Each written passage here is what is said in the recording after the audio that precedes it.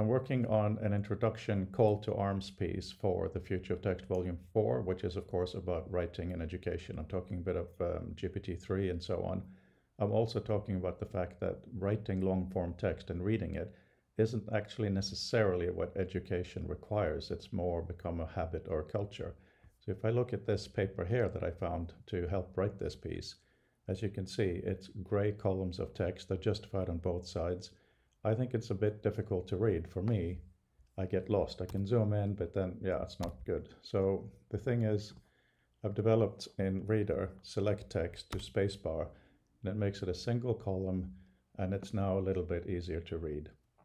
Point of the story is I just find it so much easier to actually try to develop solutions rather than use the academic language to say why we should have this solution. So I just wanted to share this with you because, yeah, I just wondered what your perspective is.